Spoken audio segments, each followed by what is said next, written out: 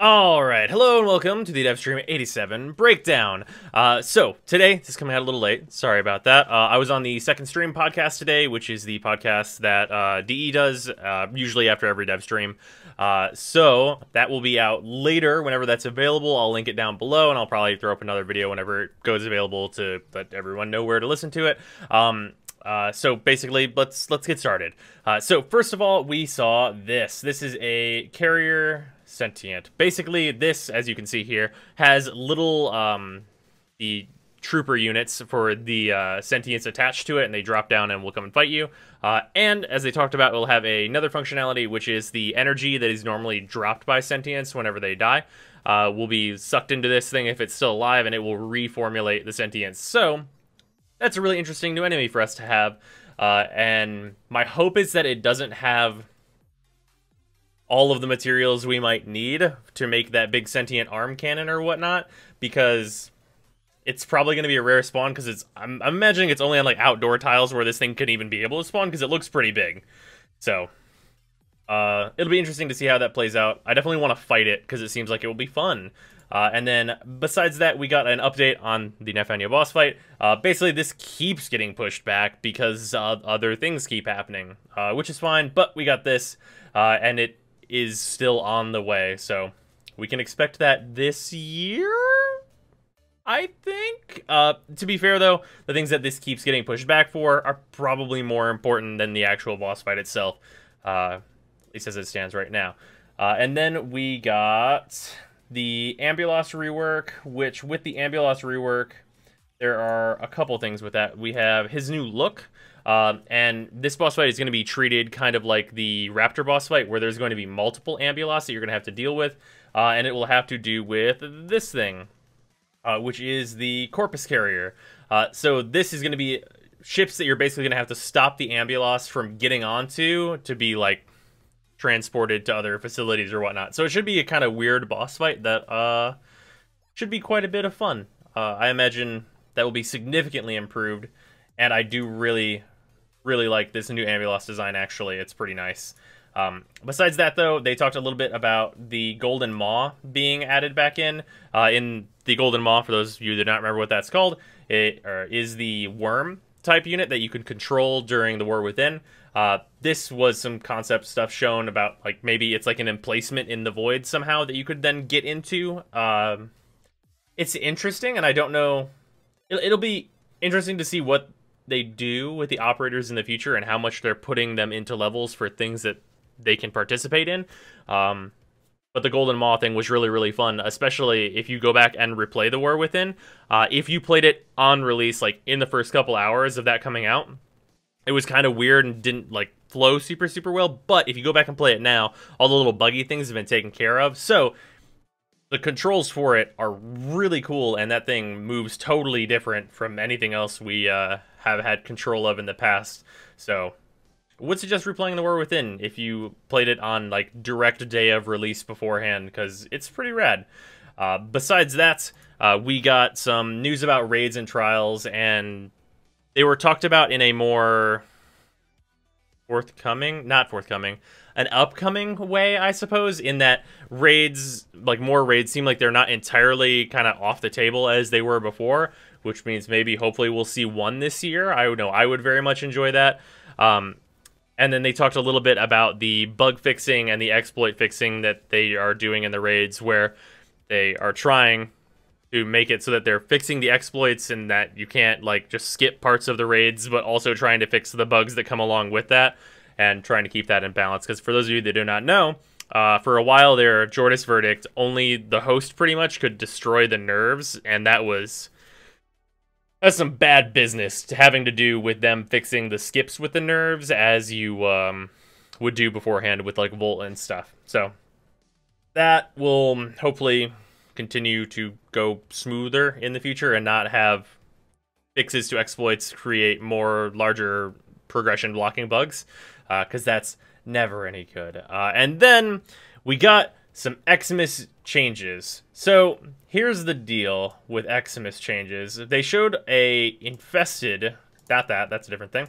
They showed an infested that has these weak points, and I'm worried about this. The weak points are this here, and this here.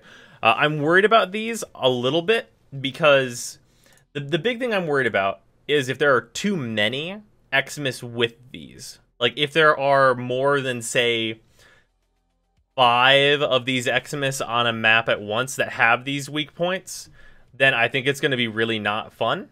But if the rewards are there to make any Xmas that do have these points that require you to do more to kill them, if they add in those rewards to make them more worth it, which a lot of this stuff I talked about on the Second Stream podcast, and like we talked a lot about like making rewards worth it versus like what you're having to do to kill enemies, which might entail these enemies getting like relic drops. Like when you kill an enemy that has these things, they drop relics, like making the rewards worth it for those like slightly increased difficulty of the enemies. With the context of what's talked about in the Second Stream podcast, I think these can potentially be a really good addition to the game. In the same way that I think nullifiers after their change are going to be like a really well-rounded, fun enemy. I think that these enemies are probably going to come in, not be great, and then eventually get to the point where they're like good, have good rewards, you want to see them, you want to kill them, and are not like overwhelming and like shitty to fight, because that would be the thing that obviously would want to be avoided. The basic gist of it is that these have potential, and this is not inherently a bad way to design an enemy, because obviously many other video games have done this, and it has worked. Also, now, that's stuff I talked about in the podcast that's not really related. But yeah, that can potentially work. I think it can be good. It's just a really hard balance to strike. And then, moving on. But for, I didn't make a note of this. We have this new enemy, this new enemy, or that's just a regular Corpus Sniper who is attached to. This thing on the floor here, the little, like, square, will spawn new little, units for the Corpus that are akin to the rollers from the Grenier, so we'll have, like, a ground-based fast enemy that we'll have to take care of. That seems pretty nice. The concept art looked alright, and on stream they showed it as mini Zanukas, which is not what it's going to be, but it was kind of fun. But yeah, that should be a good addition to the Corpus to make them a little weirder. Having like a deployable that's like constantly making little enemies could be interesting. But yeah, that seems like it'll... So the issue that I have with that is that that's a sniper crewman, and sniper crewmen are pretty rare, so it might not make much of a difference at all for the Corpus overall. But that might get put on a different unit that we might see a little more. So yeah, that's what that is. And then we show the weak points. Okay, moving on. We've got a new endless mission type called Defector Rescue. And basically, they showed a little bit of this. What you're doing is you're taking defectors that are trapped by the infested or whatnot, leading them through a level, charging up some stations to heal them as they move through the level, and then getting them to an extraction zone. And this will expand the level as you go longer and longer, so the rescue targets have to go farther and farther, but you get better rewards as the chain of rooms you have to go through becomes larger, or at least that's the idea of it. So, that seems really cool. And it's going to be a mini event to kind of introduce the game mode, coming up here soon on PC. I think the one potential problem with that is that the pathing on the AI is going to be really important to get right on that, so that they're not just like bumbling about and wasting time. But the potential for that to be a really good mission and have like a really good like rate of rewards for you, like moving through rooms, like making sure enemies are taken care of, protecting a hostage as they're like actually going towards an objective, or not hostage, a rescue target, as they're actually going towards an objective.